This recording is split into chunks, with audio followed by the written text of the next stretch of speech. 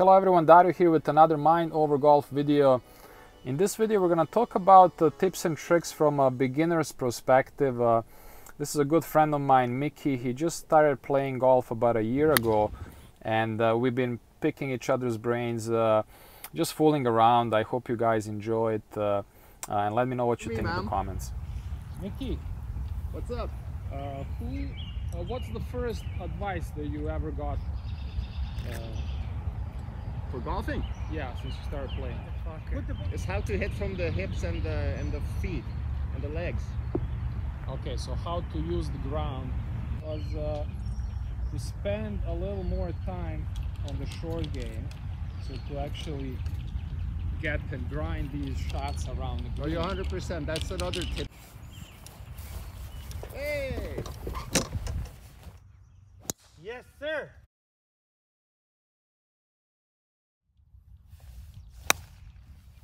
Mickey, how did you hit that? Hit it okay? Like a contact with the turf and everything? No, it went left. I know that, but like in terms of how you hit it, how it felt. Honestly, I'm not good enough to tell you those things. You don't. Yeah.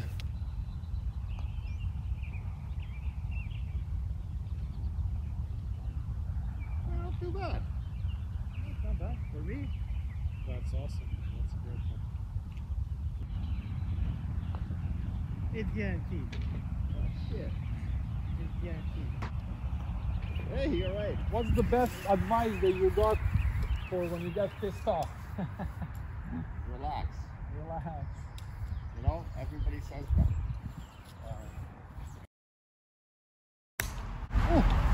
Not a bad shot, man. It's a very good shot.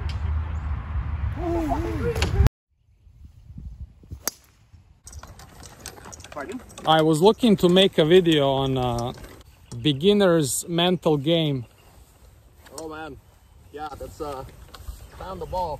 That's success in my book. So first point is that if you want to work on it, you have to work on it. So you have to train your mind just like any other, just like a muscle, you know. Yeah.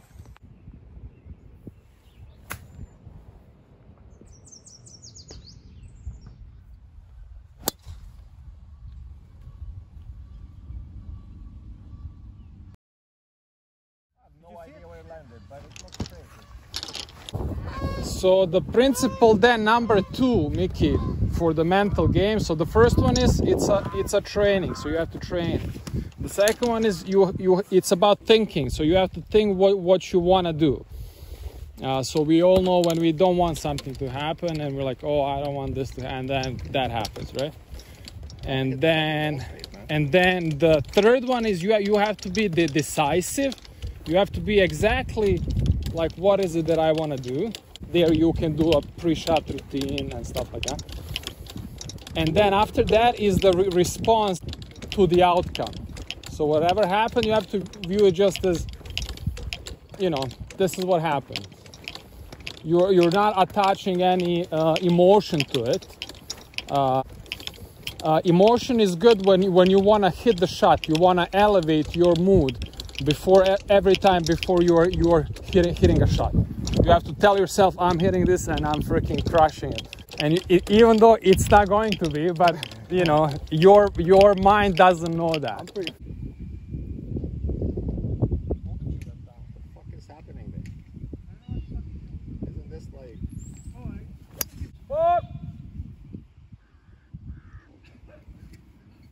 What you think about is what you create. So here I demonstrated. What did you think about? I was thinking about him coming over this side, and my shot went straight. Think about the hole. You know, I'd rather be where you are than where I am. Hey, look at that.